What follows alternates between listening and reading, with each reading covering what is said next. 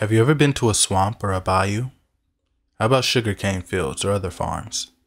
If you have, did you feel safe there? And if you haven't, would you? For people growing up in Louisiana, these types of places aren't uncommon. They can easily be the scene of a relaxing picnic spent staring up at the sky or a favorite spot for children to run and play. But some people swear by avoiding them. They say they sense a danger in them that most people just don't. And while they might seem paranoid, they're actually right. You see, Louisiana's woods and wetlands are bright and lively during the day, and their beauty really is second to none. Running through a sugarcane field with friends till you get lost is otherworldly, especially with the cool breeze blowing over you.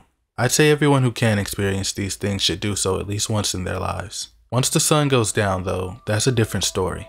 The reason you don't want to go to the sugarcane fields at night is simple. If you do, you might meet the Rougarou.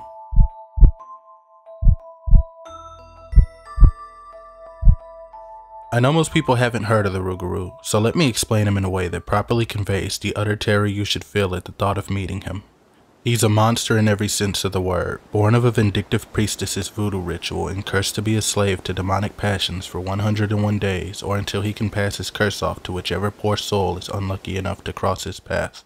He's a bit like what you'd call a werewolf, but far worse. Whereas werewolves transform during the full moon, the Rougarou chooses to transform, both to and from his accursed state, and he can do so at any time during the night. When he transforms, his size doubles and triples. With his size comes incredible strength, enough to send a man flying with one uncaring blow. Thick black claws shoot out from his hands to cut and tear away at flesh and bone, and his teeth become like pikes ready to sink into the deepest sinews of his victims.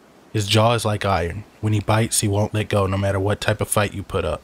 His skin thickens and darkens until it's as tough as a bear's, and from every corner of his body shoots a thick white fur, ghostly in color, an omen that taunts whoever sees it.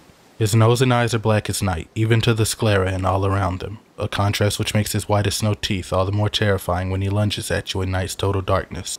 His speed is ungodly, making even the most experienced hunter fumble like a child, so as soon as you see him, you're already dead. Unlike werewolves, the Rougarou can stand and run on 2 legs and has 5 fingers and toes on each hand and foot. And unlike werewolves, who lose their minds and intelligence, the Rougarou retains his, at least partially, which is why he's known to transform back into a human to lure in victims at night. When he bites you, there are 2 possibilities. Either he kills you and eats you, not necessarily in that order, or he lets you live to take on his curse.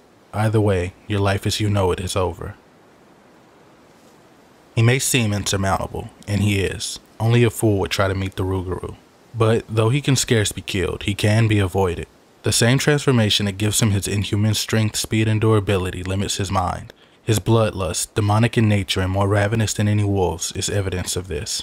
The Rougarou's only glaring weakness is his inability to count past 12. Groups of objects number 13 or more confuse the Rougarou who, due to his animalistic compulsions, will attempt to count them until something breaks his focus, such as the sunrise which he fears. If you do manage to trap the Rougarou in such a trap, stay inside and you'll be safe for the night. When the sun comes up, he'll flee, his cover gone. Whatever you do, don't attempt to kill him in his daze. If any noise breaks the creature's concentration, he'll return his focus to you, and with it his speed and ferocity, at which point it's a matter of whether you can shoot him dead before he tears you apart. Some have succeeded in doing so. Many others have not. As a human, the Rougarou's weaknesses are more useful. From the second he's cursed, the Rougarou develops a craving for raw meat, a craving which ultimately culminates in him biting human flesh, the satanic deed that consummates his curse and completes his transformation. While in human form, the Rougarou will usually be reclusive, sneaking off to eat his raw meals alone and hiding his evil even from his family. He uses this seclusion to his advantage, picking solitary targets for whose deaths he knows he won't be blamed. As they say in Louisiana, an ounce of prevention is worth a pound of cure, so if you see someone being antisocial or eating raw meat, especially if it happens all of a sudden, you should avoid them. And if anyone ever tries to get you to go to the fields or the woods or the swamp with them alone at night, never do it. If you suspect someone of being a Rougarou, don't let them know, otherwise you could find yourself in danger. Just warn your family and loved ones and give them the same advice I've given you. Fortify your house with groups of 13 or more items and get a gun, but pray you'll never have to use it. Make sure to get a large enough round to kill him in one shot. Something like a 30-06, a 12 gauge, or a 44 Magnum ought to do. When you kill a Rougarou, its body will stay in its grotesque form, meaning no one will accuse you of murder. This is one of 2 ways to get rid of a Rougarou. Admittedly, it's the rarest way. The more common way is to outlast the creature. The Rougarou can get rid of its curse by biting another person without killing them, something its bloodlust makes hard to do. However, if 101 days go by and the Rougarou has neither died nor passed on its curse, the curse will be lifted and humanity will return to the beast. His cravings for flesh will disappear and his scheming mind will scheme no more. Still, scars will remain. The Rougarou may never be able to function in society again, and few people will trust him if they have suspicions. If you do manage to kill a Rougarou who bites you before they die, the curse passes on to you. At this point, their body will revert to human form and the 101-day cycle will begin anew. So there you have it. While the woods and wetlands of Louisiana might be beautiful and serene in the daytime, they're the last place you want to be at night. Make sure to stay far away from them, lest you meet the Rougarou and meet your end.